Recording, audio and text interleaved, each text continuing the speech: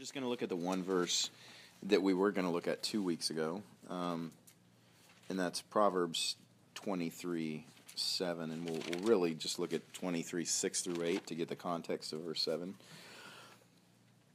Lord, I thank you for your word, and I pray that tonight that I would operate in the power of your Holy Spirit, and that it would be your heart and your mind conveyed, and that you would really bring liberty and clarity and freedom and strength to everybody that's gathered here tonight, that these things would really meet them where they're at in their Christian life and help them take the next step that you have for them. And I pray that you would just help all of us, every single one of us in this room, apprehend these truths and make them our own and apply them to our lives. I just thank you for your word, and particularly the truths we're going to consider were really revolutionary to me when I came across them, mostly from this book. And so I just really thankful for these insights and how they tie up a lot of loose ends in the Christian life. And I pray that they would have that desired work of helping us to walk fully pleasing to you, Lord. We just love you, and we lift up this time to you in Jesus' name. Amen. Proverbs 23:6 says this: "Do not eat the bread of a miser, nor desire his delicacies. For as he thinks in his heart, so is he. Eat and drink, he says to you, but his heart is not with you. The morsel you have eaten you will vomit up and waste your pleasant words. Do not eat the bread of a miser." You know, a miser is like Scrooge, from Charles Dickens's classic. He's a miser, someone who is counting every penny so that he can make as much money as possible in his life. He's a miser.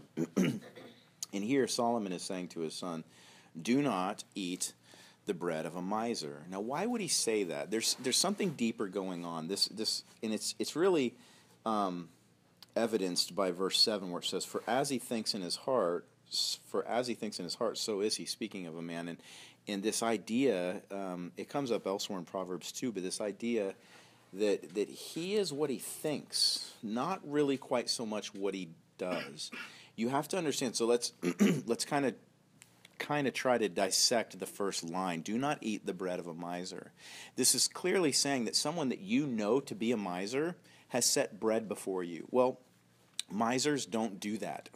They hoard everything for themselves. They don't share without a purpose, because all they care about is money and themselves. And so if a miser, someone that you know to be a miser, has set bread before you, you need to think twice about it. Wisdom would say that he is what he is, and if he's a miser and he set bread before you, there's something else going on than him just being generous and kind, because he's not generous and kind.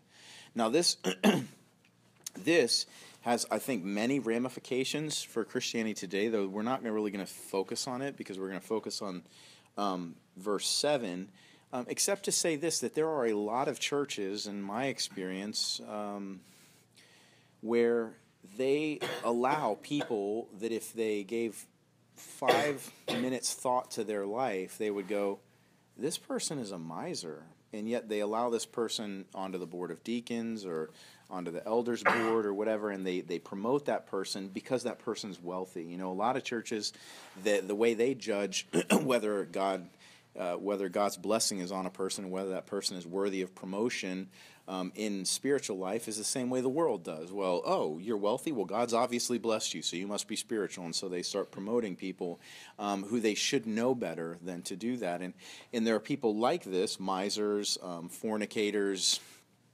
selfish people, prideful people, that it's so obvious to every single person around them that this person, the main mark of this person is a completely ungodly trait. And yet sometimes we as Christians, we find ourselves drawn to that person for one reason or another. Now, why would a person go to eat bread with a miser? In my opinion, there's only one reason: because he's wealthy.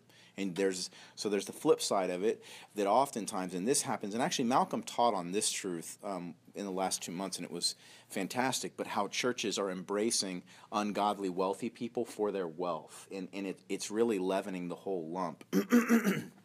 And that's one of the things I love about this church. Obviously, doesn't happen here. You can see the status of the building and everything, and I love that about our church, because there are a lot of churches that you could go to even nearby and everything's perfect and they have money to spare, but the reason they have money to spare is because they are willfully embracing and eating the bread of misers. And it has a leavening effect on the spiritual life of the body, and it's very, very bad. So, but not to rehash that, because Malcolm did a much better job of it than I could. Do not eat the bread of a miser, nor desire his delicacies, for as he thinks in his heart, so is he. Eat and drink, he says to you, but his heart is not with you. So as he thinks in his heart, so is he. And the idea is here, it's not so much what he does, it's what he thinks that defines who he is. And this is actually a spiritual truth. And hopefully tonight I will do this justice, and we will come to the New Testament conclusion of this very truth, that you are what you think about, not so much what you do. And I think that is that idea of the new covenant, that we are justified by faith in Christ, and we have imputed righteousness, and even though it may not always manifest itself in our works, that we are not what we do, we are what we believe about God. That actually defines who we are, what we believe, not what we do. Very important truth. But as a man thinks, for as he thinks in his heart, so is he. And if you're catching this, what he's saying here, again, before we move on, is that you know this person to be a miser, and he's being kind to you, but he's not what his actions are, he's what his heart is. And so there is a very practical word of warning for you guys, for us, for myself as believers, that when you know a person to be something, don't pretend like they're not that thing just because you need something from them, because if they're meeting you on middle ground, there's a reason, and you're going to end up regretting it. You may think, well, it's worth it to get this thing. I need the money, or I need whatever it is. And the truth here is that you'll vomit it up later, and you will find it to have not been worth whatever sort of compromise you were willing to make. You will find that it was not worth it. Now, so moving on to this spiritual principle, though, that I believe weaves itself into the New Testament, and that may come as a shock, because we're in the book of Proverbs, and so much of the book of Proverbs, to be completely honest, is not some aspect of the book of Proverbs is not completely relevant to us because it's Old Covenant, okay? But this is one of those truths, like justification by faith, that has always been there. And that surprised me. I think it was at Bible college in one of my classes. I had this epiphany that it finally dawned on me. I don't remember who was teaching. Might have been my Genesis class, that it dawned on me that even in the Old Testament, in the period of the judges, in the period of the kings, and then in the period of the tabernacle being transformed into the temple, in the temple period, and all these sacrifices, the entire time from Genesis 1:1 to right now, people have always only been justified by faith. Always only justified by faith. That's fundamental biblical doctrine, and most Christians are actually unaware of that. They actually think that in the Old Testament that people were made righteous by the sacrifices. They were not. Hebrews makes that very clear, that the blood of a bull or a goat could never make the worshiper perfect, could never establish a perfection before God. They were always only, every single person was always only justified by Christ. Now, the sacrifice was an expression of faith, and God honored that, and there's an exchange there, but sacrificing an animal did not cover your sins, believe it or not. And actually, logically, that's one of the arguments in Hebrews. It never did. Abraham, in my opinion, the most important verse in the Old Testament, was justified by faith in Genesis 15:6 for believing, long before the law was given, long before the covenant of circumcision, long before the sacrifices were initiated. And so this truth, though, this idea that as a man thinks, so he is, this is a lot like justification by faith. This is one of those truths that intertwines directly and in an unchanged way straight into the new covenant and straight into our day and age, and can be taken literally at face value. That today, in the same exact way, as a man thinks, so he is. I have 3 points. I'm not completely happy with the titles of these points, so for whatever. You'll forgive me. The first one is going to be, so this verse gives us wisdom in how to deal with humanity in general. And the first point is going to be in dealing with people. The second point is going to be in dealing with your flesh. And then the third point is going to be in dealing with yourself. And your self is actually different than your flesh. So, in dealing with people, I've already kind of bled into this, but just to reiterate this one idea, it doesn't matter what a miser does. In his heart, he's a miser, and you should call a miser, and a wolf, and a fornicator. And this is New Testamental too. In Matthew 7, verses 15 through 20, Jesus warned them about the wolves that would come in sheep's clothing, and he talked about a fresh spring cannot send forth salt water, and his whole point is that a person is what they are on the inside, and in what comes out of their heart is what defiles them, not what goes in. And this idea that what a person thinks, that is what that person is. And there is a thing where if a miser is a miser, we should call a miser, and we should call a wolf, and we should call a fornicator. Paul says that very clearly. In 1 Corinthians 5, he talks about the young man that was sleeping with his father's wife, and he says, do you guys not judge those who are on the inside? I know we don't judge those on the outside, but we should be judging those inside the church. There should be, now, to kind of dissect that a little bit, because it's startling to people who are like, well, Jesus said not to judge. There are 5 words for judge in the New Testament: krino, diakrino, anakrino, katakrino in another one. And katakrino is the one that means to condemn to hell, okay? And the word used for judge there is not katakrino. It's not the one to judge to hell. It's diakrino, if I remember correctly. Dividing, and then krino, to judge, and it means to make a distinction. Do you not make a distinction with believers? And that's why there are a lot of churches that are very, very spiritually unhealthy, because no one in the church will call a fornicator and say, hey, you know what? The way you're living is not okay, and God says it's not okay, and there needs to be some division here. There needs to be some separation. We actually have to make a judgment call. In Titus 3, 10 through 11, I think a very important verse, and the same thing, the Apostle Paul telling the young pastor Titus, reject a divisive man after the first and second admonition, knowing that this man is warped and sinning. He is telling Titus, this young pastor, hey, you have a guy there that he keeps bringing division everywhere he goes. There's division brought. You give him an admonition. Admonish means to warn. You warn him. And he says after the second warning, kick him out of the church. He's warped and he's sinning. This is, in some ways, unpalatable to our modern conscience, but we wonder why so many churches are so unhealthy when we allow misers into leadership. And they're wounding people, but they're wealthy. And we can keep paying our bills, but that person is a self-centered, greedy egomaniac, but he gives a lot of money to the church, so we let that person stay there, and he's causing people to vomit all the time and harming people. And I think that there's a time to call a miser. So in dealing with people, there's a lot of wisdom here. Now, on the flip side of that, though, the interesting truth is that on the very opposite side, it's very possible that someone can be a real Christian and they may be acting like a miser for a short period, and we need to be able to make a difference, because that person, we need to bear with the weaknesses of the weak, as Galatians says. We need to bear with the scruples of the weak. And the person, and so the distinction is, we don't just go around and say, oh, well, you're doing this wrong, you guys need to get out of the church. The distinction is are they a believer? What are they in their heart? That can be difficult to determine at times. We need more people in leadership in the church who have real discernment. But to discern, hey, this person's a real believer, but they made some mistakes, and so as a man thinks in his heart, as he really is in his spiritual life, he's been born again. So we show that person grace, if you're following what I'm saying. So, and then the second point, let's move on to this one.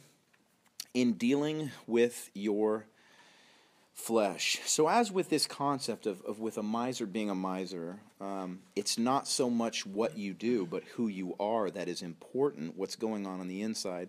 I want you to listen to what Watchman NEE says on page 95 of The Spiritual Man. In dealing with your flesh.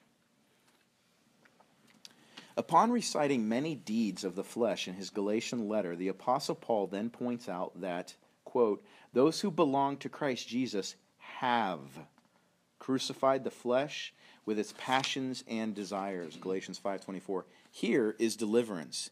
Is it not strange that what concerns the believer vastly differs from what concerns God? The former is concerned with the works of the flesh, Galatians 5:19. That is, with the varying sins of the flesh. He is occupied with today's anger, tomorrow's jealousy, or the day after tomorrow's strife. The believer mourns over a particular sin and longs for victory over it. Yet all these sins are but fruits from the same tree. While plucking one fruit, and he says parenthetically, actually one cannot pick off any, outcrops another.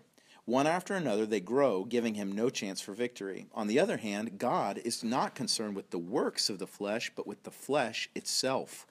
Galatians 5:24.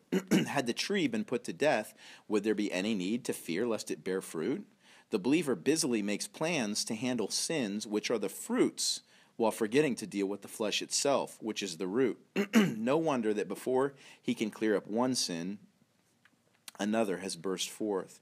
We must therefore deal today with the source of sin. And so there is this truth here in dealing with yourself.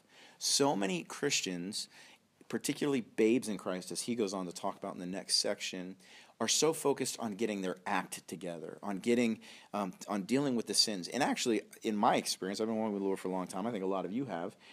We always kind of revert back to that mindset, just I need to get my act together, I feel like I've actually just this week come out of this trance where I've been sort of doing my own thing and focused on what I'm doing outwardly while letting my inner life, that place where there should be sweet communion with the Lord by being fully surrendered to him and being and wanting his will has been lacking, and I'm focusing on the outward, not so much in lewd and lascivious and things like that, but my life became more about, almost entirely about what was going on outwardly and not so much what was going on inwardly, which is really not good. We need to be strongly aware of our inner life and be fully surrendered to the Lord in our heart. And this truth here, though, that he's talking about is that particularly young believers tend to focus so much on, I need patience, so I need to do stuff that'll make me patient, and I'm sorry, someone's going to hear this and get offended, but, these topical remedies that people have, like, I heard recently about people who are into oils, and I'm not really against, like, the essential oil thing. I think that it could probably help you with asthma or something like that. I'm sure there's some reality to some of those things. But recently, there's someone sent out a list of things that these oils can help you with, and it was like among the other things on the list was anxiety, stress, and a lot of these other things. And what surprised me is it was a Christian sending this out, and I guess I'm not going to totally discount that it might, smelling peppermint might relieve stress to some degree or another. But it just struck me as odd that Christians were, like, giving each other oil as a remedy to stress and anxiety and fear. I guess that just kind of strikes me as odd because there are so many remedies so plainly laid out in Scripture. As we've talked ad nauseum about Philippians 4:6 through 8, there is a perfect prescription for anxiety there, but many people fail to walk the entire 3 verses out. But the thing is, aside from that, it's not about getting your act together. It's not about getting rid of the outward things. It's really about what's going on in your heart. And I have to say, I think using oils to relieve stress, well, it probably does in some way or another, maybe temporarily relieve some stress. The boss is still going to be there the next morning. The sickness is still going to be there the next morning. The fear of the future is still going to be there the next morning. It's not a permanent solution to it, as anything outward wouldn't be a permanent solution to it in the way that I believe Jesus would desire. So in dealing with your flesh, his point here and my point here is that it's an internal issue. It's dealing with your heart. Are you, as we're going to kind of see later in this concept we're considering, are you operating in the flesh or are you operating in the Spirit? Because whether we like it or not, you're always doing one or the other. You are operating in the flesh today for the last 3 hours, the last 5 hours, the last 8 hours, the last 2 weeks, or you've been operating in the Spirit for the last hour, last 5 hours. And hopefully God will give me grace to fully dissect that difference, as we're going to try to in a little bit. But progress in the Christian life, it's really not about focusing on your mistakes. It's really not about focusing on those things that you know are unpleasing to the Lord. Actually, that just causes you more stress and frustration and causes you to do those things even more. And that's the interesting paradox that many believers find themselves in, as they focus on the works of their flesh and on that thing that they do, gossip or whatever it is, coarse jesting, whatever, that thing that they know that they're very aware of, that they want to change, and maybe they're tempted to apply some sort of external remedy to it, maybe something they read in a book, well, go walk around the neighborhood, or that stupid song that's on Z88 right now that says, I know, right? Where the chorus is, God is saying to me, just breathe, and I'm just like, what? What? I missed that verse. I missed that verse in the Bible where you're stressed out and God said to Abraham, just breathe. Just count to 10, buddy. Just go find a quiet place and count to 10 before you talk to your kids. Just breathe. Yeah. Oh, that's what. Do you guys know what I'm saying, though? That song is ridiculous to me. It drives me insane. Just breathe. I'm sorry, I missed that verse. I'm not mistaken, right? Maybe I missed it. Maybe I have like a weird version of the Bible. So that doesn't say that in your Bible anywhere, right? Where God said to somebody, Be still and know that the Lord is God. Yeah. And just breathe. Just breathe. No, the just breathe thing is completely bogus. That's an external remedy to a heart problem. Psalm 46:10, what you're saying, be still and know that I am God.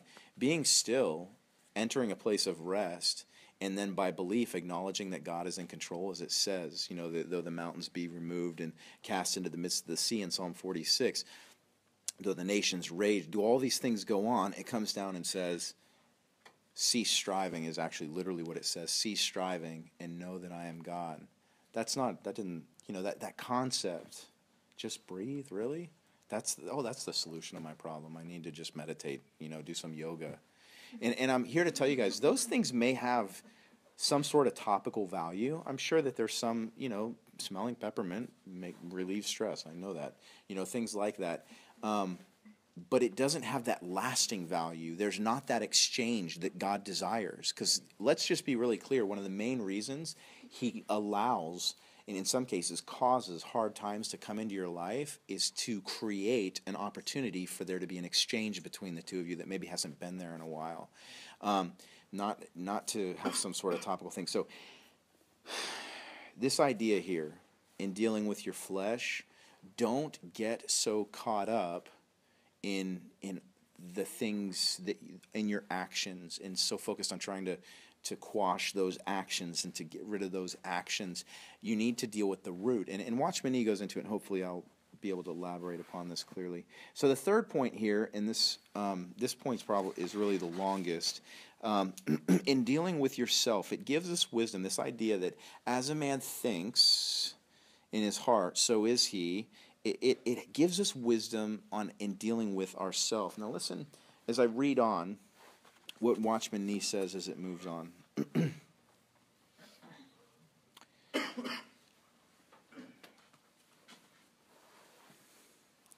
Here we find the contrast between the fall of man and the operation of the cross. The salvation provided by the latter is just the remedy for the former. How fitting, indeed, they are to each other. Firstly, Christ died on the cross for the sinner to remit his sin. A holy God could now righteously forgive him. But secondly, the sinner as well died on the cross with Christ, so that he might not be controlled any longer by his flesh. Only this can enable man's spirit to regain its proper rule, make the body its outward servant and the soul its intermediary. In this way, the spirit, soul, and the body are restored to their original position before the fall. If we are ignorant of the meaning of the death herein described, we shall not be delivered. May the Holy Spirit be our revealer. Quoting, those who belong to Christ Jesus refers to every believer in the Lord. All who have believed in him and are born anew belong to him. The deciding factor is whether one has been related to Christ in life, not how spiritual one is or what work he does for the Lord, nor whether he has been freed from sin, has overcome the passions and desires of the flesh, and is now wholly sanctified. In other words, the question can only be, has one been regenerated or not? Has one believed in the Lord Jesus as his Savior or not? If he has, no matter what his current spiritual state may be, in victory or in defeat, he has, quote, crucified the flesh, has crucified the flesh. The issue before us is not a moral one, nor is it a matter of spiritual life, knowledge, or work. It simply is whether he is the Lord's. If so, then he already has crucified the flesh on the cross. The meaning clearly is not that of going to crucify or in the process of crucifying, but has crucified. It may be helpful to be more explicit here. We have indicated that the crucifixion of the flesh is not dependent upon experiences, however different they may be. Rather, it is contingent upon the fact of God's finished work. Those who belong to Christ Jesus, the weak as well as the strong, have crucified the flesh with its passions and desires. You say you still sin, but God says you've been crucified on the cross. You say your temper persists, but God's answer is that you have been crucified. You say your lusts remain, very potent, but again, God replies that your flesh has been crucified on the cross. For the moment, will you please not look at your experience, but just hearken to what God says to you? If you do not listen to his word and instead look daily upon your situation, you will never enter into the reality of your flesh having been crucified on the cross. Disregard your feelings and experience. God pronounces your flesh crucified. It therefore has been crucified. Simply respond to God's word and you shall have experience. When God tells you that, quote, your flesh has been crucified, you should answer with, Amen, indeed my flesh has been crucified. In thus acting upon his word, you shall see your flesh is dead indeed. The believers at Corinth had indulged in sins of fornication, jealousies, contentions, party spirit, lawsuits, and many others. They were plainly carnal. True, they were babes in Christ, nevertheless they were of Christ. Can it actually be said that these carnal believers had their flesh crucified on the cross? The answer undeniably is yes. Even these had their flesh crucified. How is this so? We should realize that the Bible never tells us to have ourselves crucified. It informs us only that we were crucified. We should understand that we are not to be crucified individually, but that we have been crucified together with Christ, Galatians 2:20 and Romans 6:6. If it is a crucifixion together, then the occasion when the Lord Jesus was himself crucified is that moment when our flesh too was crucified. Furthermore, the co-crucifixion is not inflicted on us personally, since it was the Lord Jesus who took us to the cross at his crucifixion. Wherefore, God considers our flesh as crucified already. To him, it is an accomplished fact. Whatever may be our personal experiences, God declares that those who belong to Christ Jesus have crucified the flesh. In order to possess such death, we must not give too large a place to discovering how or to noticing our experience. We should instead believe God's word. God says, my flesh has been crucified, so I believe it is crucified. I acknowledge that what God says is true. By responding in this fashion, we shall soon encounter the reality of it. If we look at God's fact first, our experience will follow next. So there comes in the life of the believer that painful period where he or she becomes keenly aware of the disparity of what he or she believes and how they live. And I'd imagine there's a possibility that there are people here in that experience that may be the description of your experience lately in the Christian life, that experience of, I believe this about myself, I believe this about God, but I just keep sinning all the time. Why is there this insane disparity, this incredible disparity between what I believe and what the Bible says about me and what I actually experience on a daily basis? Let me ask it this way. it's tempting at those periods in your life, more than tempting, because the tempter will come to you and tell you that there's something wrong with you that's never been a problem for any other believer and the Bible doesn't cover, and so you're kind of out to luck. You might not even be a believer because of this disparity between what you believe and how you live, and so it can be more than tempting at times to feel that way. Listen to what NEE says moving on from here, and I apologize, I am quoting heavily tonight from this, but he so thoroughly delineates all of these truths that it's just better if I read some of them.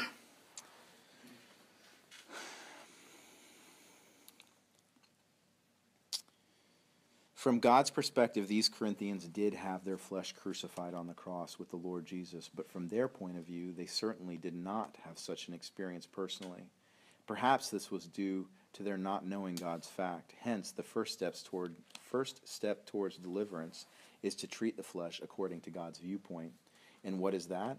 It is not in trying to crucify the flesh, but in acknowledging that it has been crucified. Not in walking according to our sight, but according to our faith in the Word of God. If we are well established on this point of acknowledging the flesh as already crucified, then we shall be able to proceed in dealing with the flesh experimentally. But if we waver over this fact, the possibility of our definitely possessing it will escape us. In order to experience co-crucifixion, we must first set aside our current situation and simply trust the Word of God.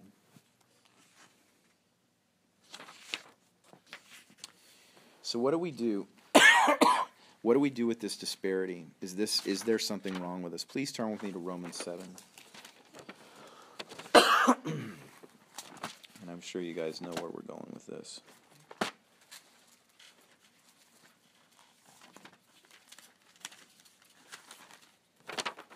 Romans 7, 13 through 25.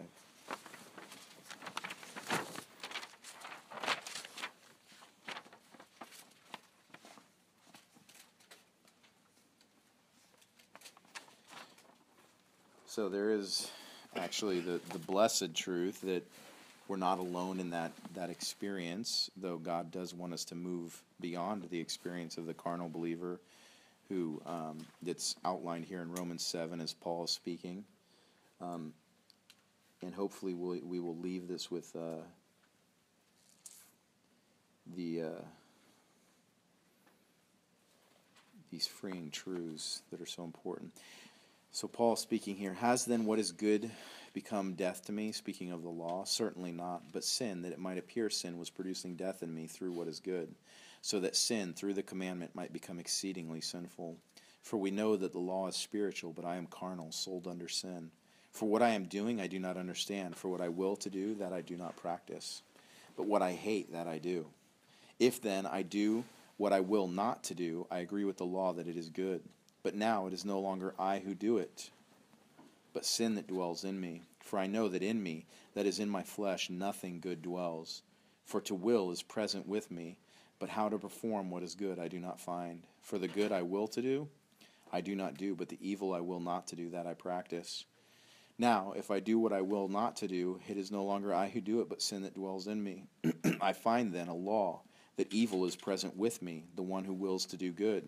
For I delight in the law of God according to the inward man, but I see another law in my members, warring against the law of my mind, and bringing me into captivity to the law of sin which is in my members. O wretched man that I am, who will deliver me from this body of death? I thank God through Jesus Christ our Lord. So then, with the mind, I myself serve the law of God, but with the flesh, the law of sin. So,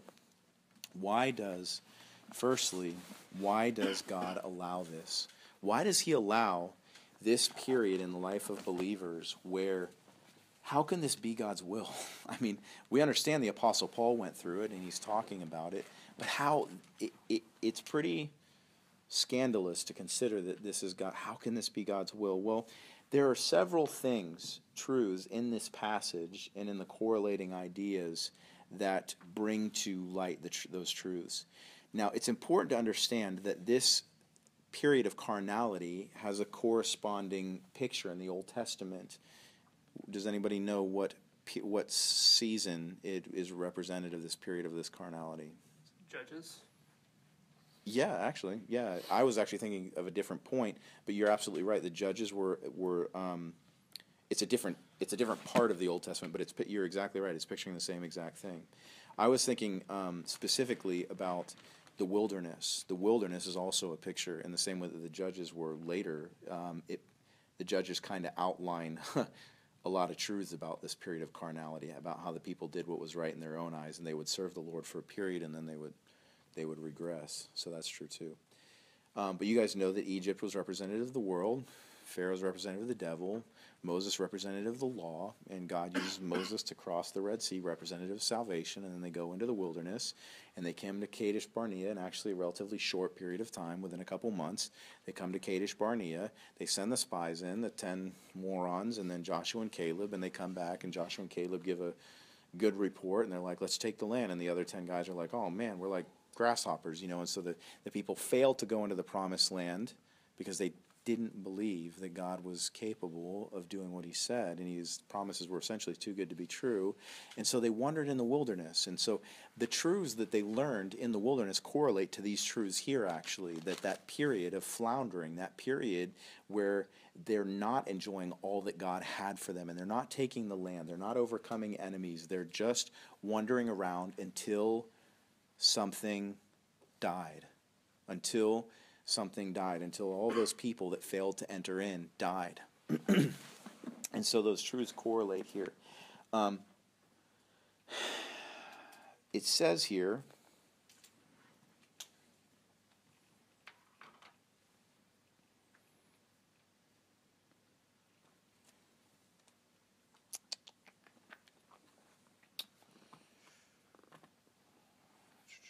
where did it go? Oh, it says, interestingly enough, in verse 18, for I know that in me, that is in my flesh, nothing good dwells. So one of the first things one of the first reasons God allows this period in our life is to show us what is really in our flesh. Oftentimes, as Nee talks about in his book, oftentimes at this period in the Christian's life, they are operating in the flesh all the time. They're living in selfishness, they're living in pride, they're living in self-righteousness, whatever. And in the same way, they may not all the time be out there doing all kinds of really nasty sins that we're also aware of, but they're living in the flesh. They're living for their own glory, for their own comfort, for their own cause. And so they are operating in the flesh. And then these people who often tend to be very self-righteous, that is, that they have all the marks of self-righteous people, they give a lot of time and energy because they're trying to work their way into God's favor or whatever, even as a believer. They're often full of good works. They're often in God's house, just like the older brother in the prodigal son passage. He never left the father's house.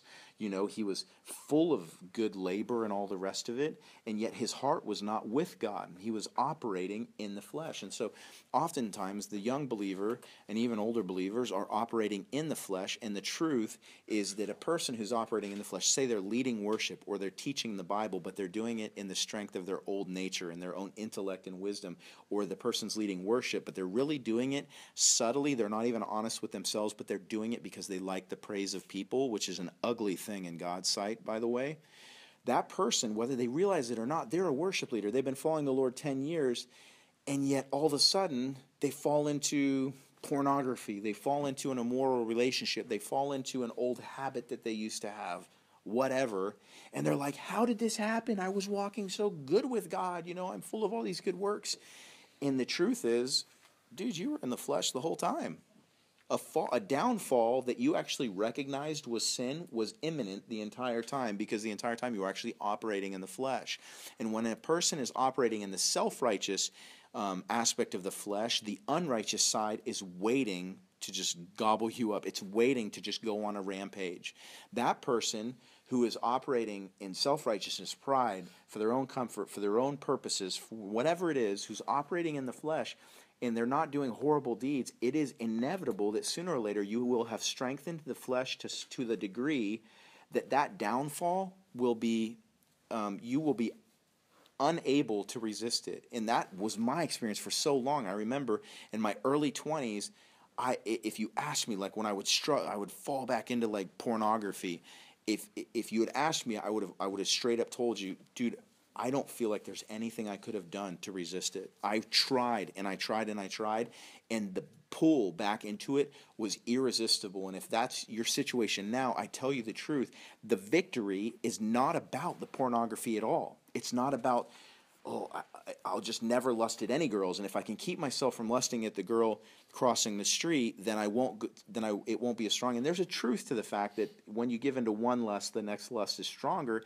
But the real fact is you have to cut the tree off at the roots, and it actually has nothing to do with lust. It actually has nothing to do with your thing is, girls don't tend to struggle with lust so much. Girls tend to struggle more with more subtle sins like pride or vanity or whatever it is, or things along those natures. But the truth is, if you become cognizant of it and it's become ugly to you, the truth is, it's not even about that. The key to overcoming those periods where I couldn't stop myself from giving into this is by operating in the Spirit and not in the flesh. But so I'm going to read what NEE says about it, about this first reason that God allows this, because it is absolutely fantastic the way he puts this on page 121. But how can a believer see what God has seen? God is so adamant against the flesh and its every activity, yet the believer appears to reject only its bad features while clinging affectionately to the flesh itself. He does not reject categorically the whole thing. He instead continues to do many things in the flesh. He even assumes a self-confident and proud attitude about it, as though he were now rich with God's grace and qualified to perform righteously. The believer is literally making use of his flesh. Because of such self-deceit, the Spirit of God must lead him over the most shameful path in order to make him know his flesh and attain God's view.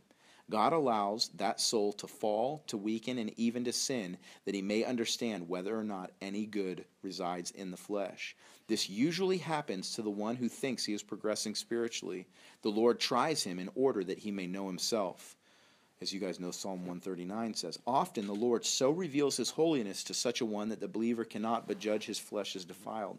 Sometimes he permits Satan to attack him so that out of his suffering he may perceive himself. It is altogether a most difficult lesson, and it is not learned within a day or a night. Only after many years does one gradually come to realize how untrustworthy is his flesh. There is uncleanness even in his best effort. God consequently lets him experience Romans 7 deeply until he is ready to acknowledge with Paul, I know that nothing good dwells within me that is in my flesh. Verse 18. How hard to learn to say this genuinely. If it were not for countless experiences of painful defeat, the believer would continue to trust himself and consider himself able. Those hundreds and thousands of defeats bring him to concede that all self-righteousness is totally undependable, that no good abides in his flesh. Such dealing, however, does not terminate here. Self-judgment must continue, for whenever, and then he goes on. So this first reason that God allows it is so that you might know to the deepest extent your own heart and how untrustworthy your own strength and your own intellect and your own will and your flesh are.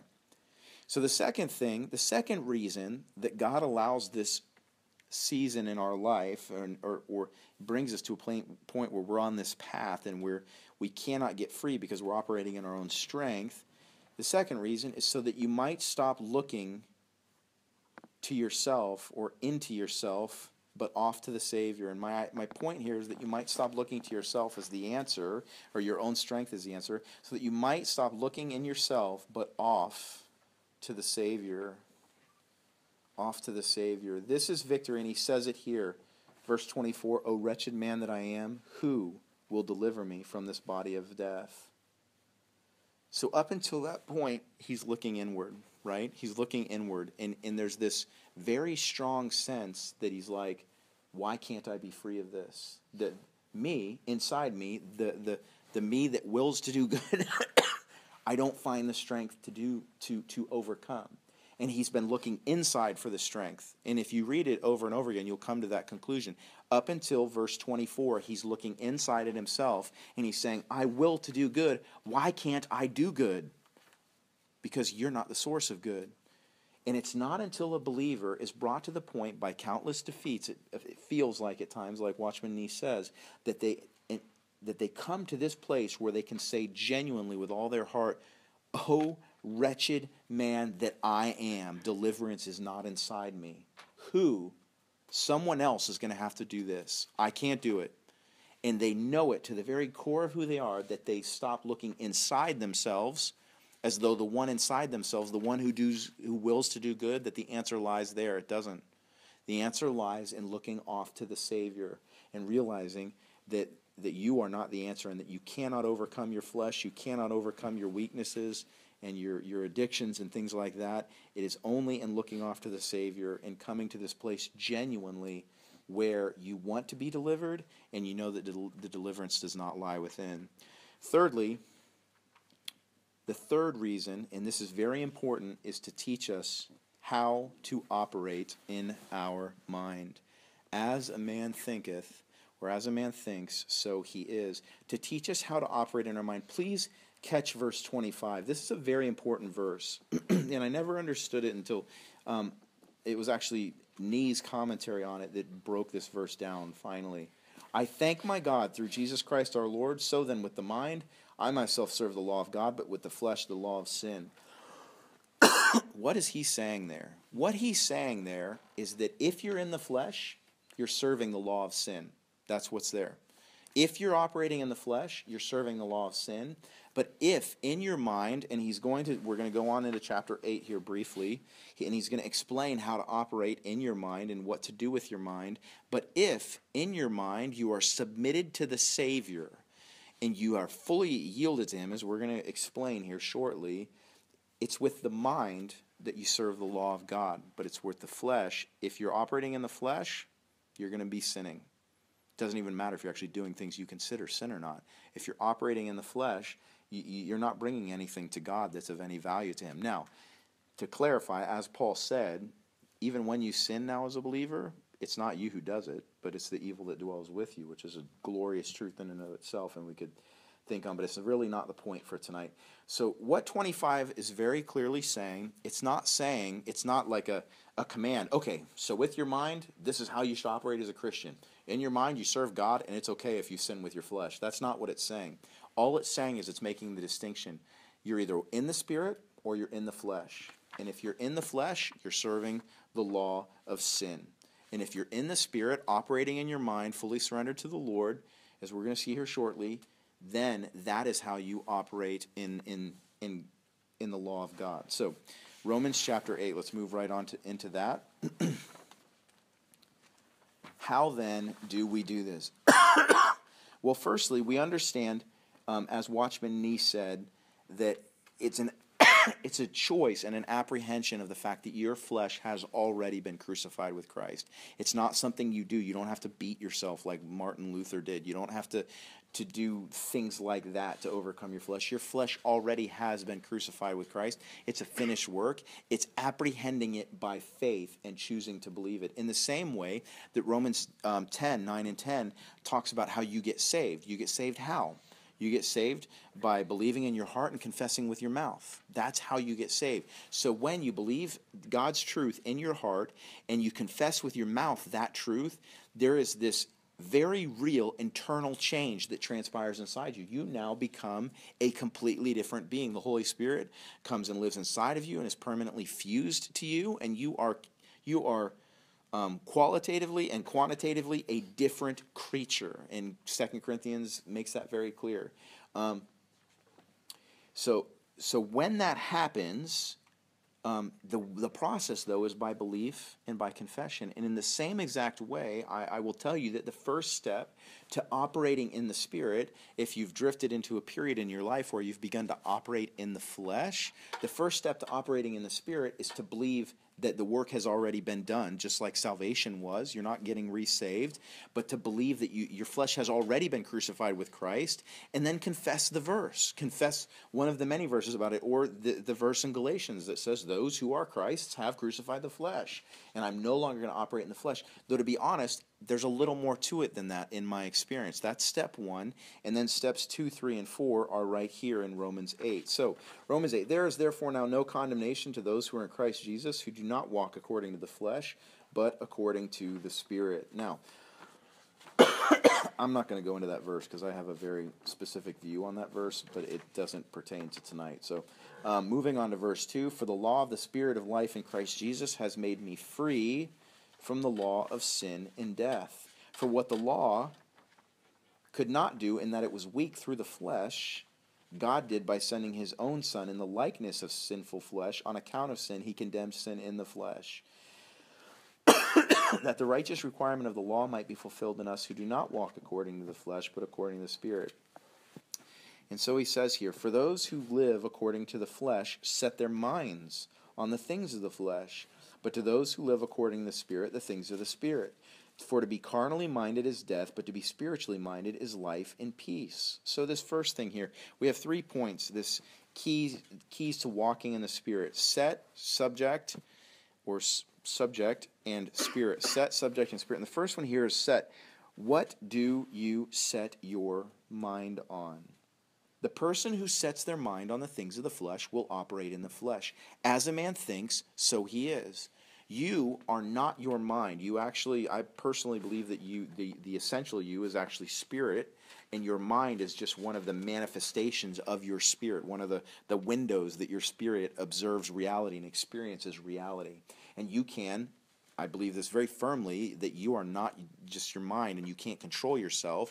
The Bible says very clearly in quite a few places that you can control your mind, oftentimes in not so few words, but that you can control your mind. You can take every thought captive, and that there are certain guards that you can do and certain actions that you can take. And so this idea of being able to set your mind on the things of the Spirit, well, what are the things of the Spirit?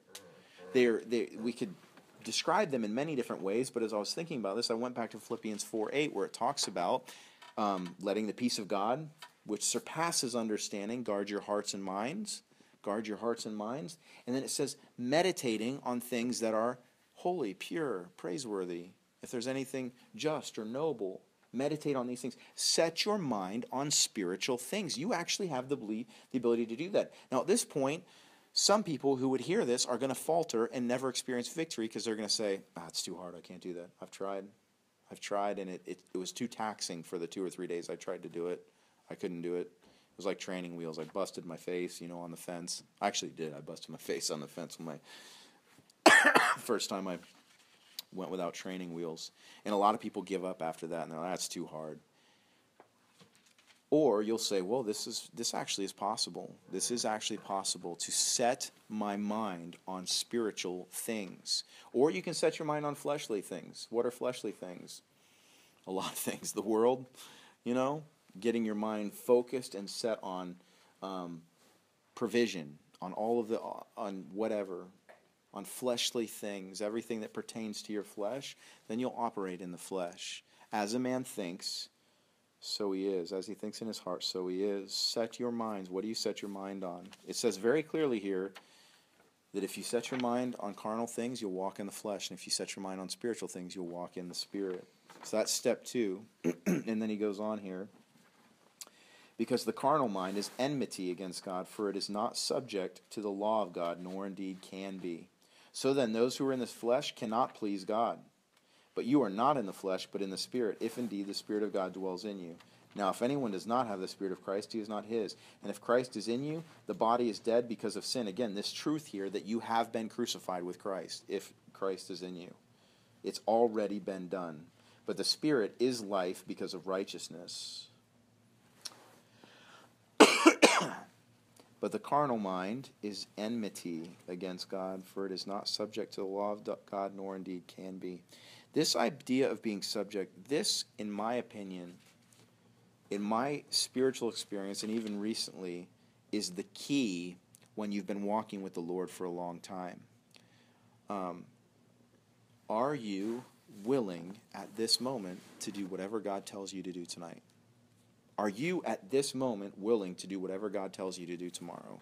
Because to be completely honest with you, large swaths of my Christian life, I would have to say to you, I was subtly unwilling.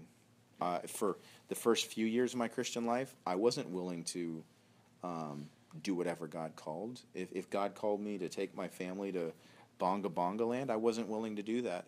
And it kept me from fully and freely walking in the Spirit. In recent times, in recent years, there were sadly large swaths of my Christian life where I was not willing to leave my job. My God, funny Freudian slip there, huh? I wasn't willing to leave my job. And God, and the Holy Spirit even asked me a couple times, and I remember this very distinctly a few years ago. I don't remember if I was praying or what, but I really felt strongly that God just asked me in my heart, if I called you to leave your job right now, would you be willing? And I just, sadly, my honest answer was no, I wouldn't. I like my job too much. I like the status I have in my job.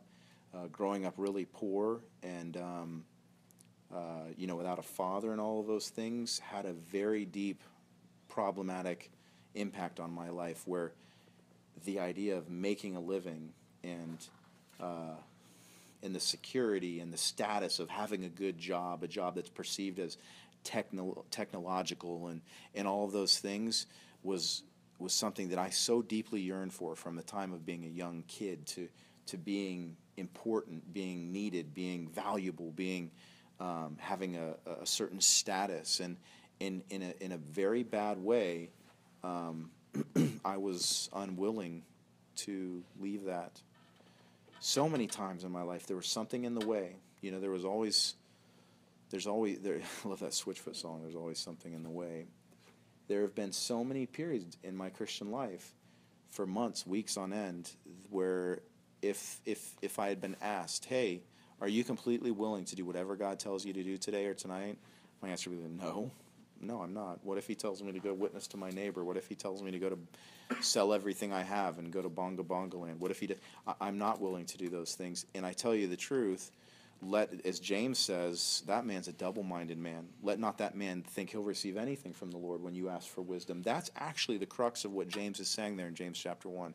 He's saying, don't come to God and ask for wisdom if you're not willing to do whatever he says. That's double-mindedness, and you're like a wave of the sea driven and tossed by the wind, completely out of control. And the truth is, like this, operating in the Spirit, the most important aspect of operating in the Spirit, and the part where I think most Christians fall short, my experience where I have found that in my own sort of self-diagnosis over the years, or the God giving me clarity in my own life, where I fall short, is too much of my Christian life I've been unwilling to do whatever he says, no matter what it is. No matter what it is. You must be willing to submit. If you are at a point where if you're honest with yourself, you'd say, you know what, for months, weeks, years, whatever days, I've been unwilling to do whatever God says because maybe he's told you to go forgive somebody. Maybe he's told you to go do something you don't want to do. And you have to be careful because the devil will come and try and tell you to do things sometimes you don't want to do too. And so he's aware of this, and if he can harass you into believing that God wants you to do something that you don't have the grace to do and you don't have the ability to do, then there were large parts of my early Christian life where I drew back from God because the devil was whispering in my ear and saying, well, if he'd come to me as an angel of light, as a messenger of God and say, I want you to do blah, blah, blah, blah, blah. Move into the ghetto and start a ghetto ministry, and that was my thing. And I didn't have the grace to do that, and it made me just draw back from God and say, I can't do that. When God is moving in you, when God is speaking to you, one of the most important truths about that in Philippians 2, verse 13, it says, for God works in you both to will and to do. You'll have both the inspiration and the will to do that thing that God is calling you to do if it's him. And so that is a very important distinction and a way to discern when it's the devil that's come to you and he's whispering in your ear, I'm God and I want you to do this, yada, yada, yada, yada, yada. Or I want you to do this or whatever. And you need to have an open heart. You need to say, God, if that's God's will, I'm willing to do it. But then as you seek his face, if he doesn't give you the grace to do it, the will and the grace, the will and the strength to do it, it's not him. And throw that away. But you still, even though the enemy will come to you as the voice of God and try and throw you off by pretending to be God's voice. You have to maintain an open heart, a willingness to do whatever God says, no matter what it is, to submit. That's been my biggest pitfall over the years, the thing that has kept me too many times operating in the flesh instead of in the Spirit. I wasn't submitted. I wasn't subject to the Spirit with a whole heart. And it limits what he can do and how he can use us. So the third reason, moving on here. So the fourth step really, but the third one here in Romans 8, verse 11. But if the Spirit of him who raised Jesus from the dead dwells in you, he who raised Christ from the dead will also give life to your mortal bodies through his Spirit who dwells in you. Now this is another argument that Nee develops in his book, but it's very important. Verse 11, but if the Spirit of him who raised Jesus from the dead dwells in you, he who raised Christ from the dead will also give life to your mortal bodies through his Spirit who dwells in you.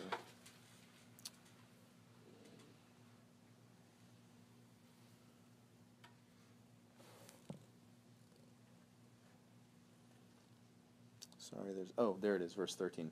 12, therefore, brethren, we are debtors not to the flesh to live according to the flesh, for if you live according to the flesh, you will die. But if by the Spirit you put to death the deeds of the body, you will live. And this is the final point here.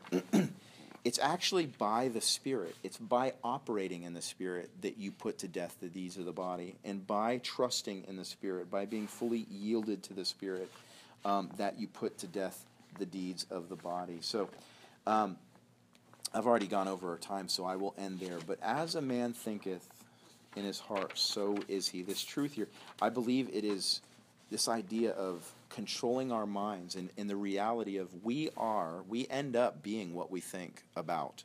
We can't like think our way into like being a millionaire. That's not what I'm saying. But what I am saying is what you allow your mind to do or not to do defines who you become. If by faith and by belief in God in your spiritual life, the essential you, the one who wills to do good, as Romans 7 says, if the essential you control your mind and you keep your mind set on spiritual things and subject to whatever God wants, submitted, I'm fully surrendered to you, whatever you want, Lord, you will operate in the Spirit. But if in your mind, if you're seeing what I'm saying, the crossroads is your mind. Everything really ends up hinging on the battlefield of your mind. What do you do with your mind? As a man thinks in his heart, so is he. Father, I thank you for your word. I pray this was a lot to cover in one night, but I pray that these things would bring strength and vitality to our spiritual lives, that all of us, Lord, that we would at this moment be fully surrendered to you. My heart, Lord, my life, it's yours. Whatever you want to do. I want to be fully surrendered to you. I want you to have your will in my life. I want, by your Spirit, to put to death the deeds of the body, Lord. I pray that every single one of us here in this moment, that we would henceforth be operating in the Spirit, Lord. I love you and thank you for your word. In Jesus' name, amen.